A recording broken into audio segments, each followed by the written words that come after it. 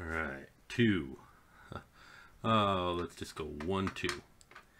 Hey everybody, the ancient game of an ancient game that was popular but then lost to the ages because they didn't have Board Game Geek to keep track of things, and then rediscovered by a museum curator who was diligent in putting this all together, and now recreated in 3D printing by a collaborative effort of designers from across the world into, I think, a rather nifty little box that can keep all the components in it. Man, I'll tell you what, I love this stuff.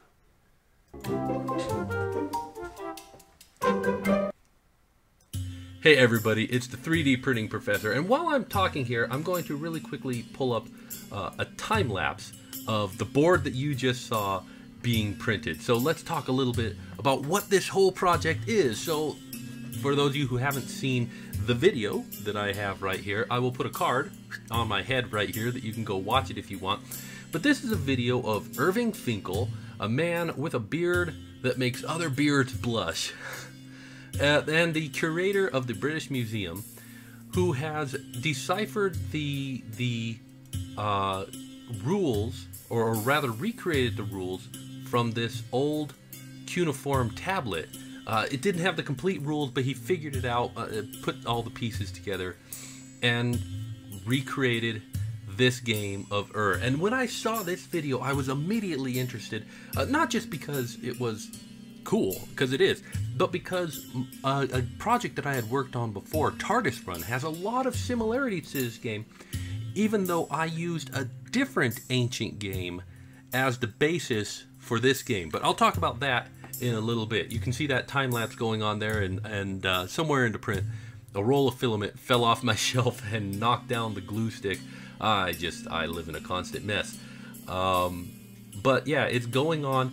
Now, the cool thing about this set, I saw this and I immediately thought, I need to 3D print this. And I had in my mind this folding set with a box inside of it that all folds and prints in one piece. But the designs of the pieces on the front, the board pieces, were daunting, to say the least. And while I was thinking in my head, well, how am I going to tackle that? Am I going to use the technique that I used with my son, creating a 2D drawing and then putting it onto 3D, which you can look at here, another card for you to watch. But nevertheless, while I'm sitting here humming and hawing about how I'm going to do it, Thingiverse user Malgui, his name is Robert, I'm going to give it a shot, buddy, Ihnatisin?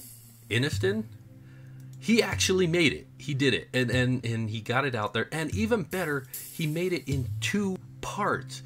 It's like he was reading my mind about what I wanted to do with this. So I grabbed the whole thing and I took it into Blender, and I put the 2 parts into each other and cut out holes and put a hinge, and I took this second part here and made sure that there was plenty of space. Now I want to talk about these overhangs here. You see, in the time lapse that you're watching there, everything has to print without supports, and without supports, these corners would have been a pain. So I took the model and I just moved this corner down, but then I didn't know where this corner was going to go, whether it was going to go this way or this way. So I triangulated that, now distorted polygon, and I controlled which way that went to make it so that when this prints, it kind of creates its own support up from the side at a nice 45-degree angle that it's happy with. And on the top here, instead of having a nice flat shelf, even though some printers might be able to handle that bridging, I made it a nice gradient so that this wouldn't be a problem. So the whole thing prints. Each of the parts separately print without needing supports. And then they nestle together, and these 2 hinges come very close to touching each other, but they do not actually touch. They remain separate, and that's kind of the trick to these print in place hinges, is that they just brush up against each other without actually touching, so that after you're done printing, and we're coming up to the end of the print over here, after this print is finished, and this print finished for me about midnight or something, but after it finished, all you had to do was pop it off the build plate, open it up, and it printed well. and I was rather pleased with the whole thing when it was done. And you can go to Thingiverse and download my version of it right here. So I'm just trying to vamp until the end of the print here. But let's as soon as that print finishes down there, we're going to go ahead and jump over to back to the board, and we're going to talk a little bit about the similarities and differences between and TARDIS run, and why those similarities and differences are there. Okay, so there's the print done. Pop it off the build plate, and it opens up. It hardly needs any cleanup whatsoever. So cool. So here's TARDIS run, and let me just get these components out of the way. And here's okay, and TARDIS run, just like I designed it to have all the pieces inside of it, and I want to make a slightly bigger TARDIS run board. But notice the dice in okay? Tom Scott noticed this in the video that he recorded, but these dice, they're four-sided dice with pips on two sides, which means that they are statistically no different than rolling, flipping a coin, because there's basically two possibilities. 2 out of 4 of the possibilities are going to be yes, and 2 out of 4 of them are no. So it's a coin flip. It's 1 out of 2 if you reduce that variable down. And in TARDIS run, that was actually the idea that started the whole thing. See, there's another ancient board game called Senate, which, if you ask me, probably has some root relationship to them. In Senate, they found paddles, and the paddles were colored on one side, but blank on the other side. And the theory was that they threw these paddles, counted up the number of sides that came up, and used that as your move. And when I saw this, and Tom Scott saw the same thing in I immediately realized this is a very uneven distribution. See, if you roll a 6-sided dice, the chance of any side coming up 1, 2, 3, or 4 is relatively even, okay? But if you roll 2 6-sided dice, all of a sudden the chances become uneven. There's more of a chance that you're going to roll a 7 versus rolling like a 12 or a 2. You can't obviously roll a 1 because there's no 0 dice, but the lowest you could roll would be a 2, and there's only one way to do that, snake eyes. And there's only one way to roll 12, it's double 6s. But there are lots of ways to roll a 7. Well, same with this game. Because of the different paddles, there are different probabilities of things going up.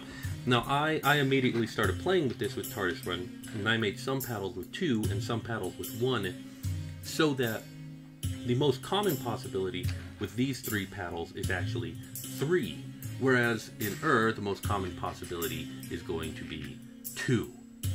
The other thing that I did was the distribution curve between these two games is fairly pyramid, actually, but it's fairly smooth. I also added this black paddle in the game, and the idea behind the black paddle is that it's got a dot on one side, and it's got ×2 on the other side, and that screws with this probability curve, because if it comes up with this, then it goes along that pyramid curve. But if you get the ×2, it makes it so that inside this pyramid curve is another pyramid curve which is way higher, and the two of them work against each other so that you can't tell what's going on. And my idea in making this game was that I wanted to say, okay, well, what you'll do is you'll have your pieces on the board, and you will choose who moves, and then roll the dice, or throw the paddles, to decide how they move. The idea is you could choose who your agent is, but you can't tell them what to do. You can't control what they're going to do. And I played that version, and it turned out to be less fun to play. It's more fun when you get to control things like this. But the way that we play is like that. And there are other games, Sorry, Parcheesi, a lot of other games that have a similar mechanic. Now, in the pieces start on the same side, and then they run together down the middle and split off. And in TARDIS run, I looked at the board of Senate, and I thought these guys are running into each other. And so one side starts here, and they go around this way, and one side starts here, and they go around this way. And I've added these little spots on the board that you can You can shortcut through if you land on them exactly, so that adds a little aspect of something's happening. In over here, there are lots of different patterns on the board. There's these Rosetta patterns, which, you know, Irving Finkel has determined is a get a free move square, and that's cool. But what are the rest of these? These 5 pattern turns up a lot, and these 4 patterns that Robert has indicated with eyes turn up a lot. They have repeating patterns. So I went out to try and find the rules, and I found the official rules by the British Museum that includes the rules for the extended version of this game that he found on that cuneiform tablet. It does not say anything about what to do with these special spaces, so that's still out there. There are lots of house rules that people have made up about what to do with them. There are some people who say that on this square, if you've got a piece on there and your opponent lands on that piece, he doesn't kick you off, but he stacks on top of you. In fact, you can stack 5 high on here, but the only one who can move off is the top one. So you can essentially sit on an opponent's piece and keep him from moving, and then maybe he'll come along and say, fine, I'm taking control of this square too, and nobody's moving until I decide to move, and it can go back and forth for a while. So it's a rather interesting idea. I like that house rule, and I may add that to my play. I'm not going to link to those rules because I'm not entirely sure that the British Museum wanted those rules out, so we're going to just leave those where they're at. But if you want to, a Google search can find them. But for the extended rules, we needed to have different pawns. Instead of these little pawns with 5 on them, they had little pawns with birds on them, and each bird had different values. And I thought, oh, forget the birds. Let's just take the back side of these pawns, and let's give them different values. So here we've got pawns with a 1, 2, 3, 4, and 5, and you can only get these pawns to enter the board by rolling a 1, 2, 3, 4, and then the 5 is a wild card. You can get it in, but then you got to get them out of the way so that the right one can get in.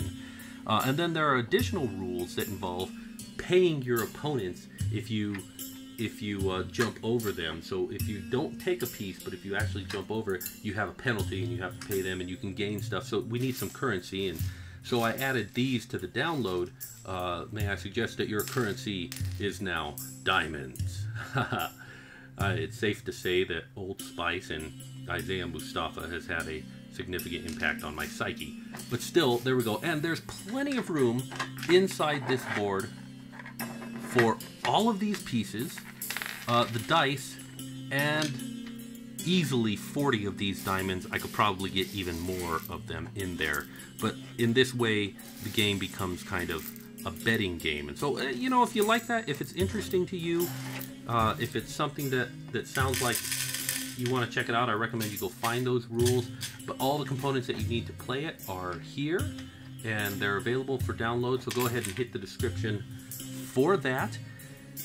I'll get the recipes in here real fast. There we go. See, look at that. Plenty of space in here. And then it's even got little latches on it to keep it from opening, but if you want to, you can put a rubber band around it to make sure that it doesn't open. And then it sits on your shelf like that until you're ready to play. Everything self-contained. If I can make a small set of the rules to fit in there, it would be complete. I think that's pretty cool. I hope you think that that's pretty cool. Anyways, I hope that you'll check out the game of and check out TARDIS Run if you want.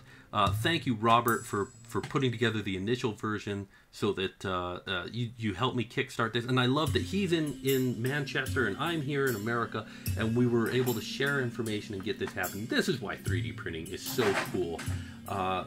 If you like the game of and you want to thank Irving Finkel for doing that, I will search for a link to see if you can make a small donation to the British Museum just to say, hey, thanks for that, and then download and print and play your own version of the game of and just have fun with your friends. It's a great game. Anyways, as always, I thank you very much for watching. Safety first. I'll see you next time.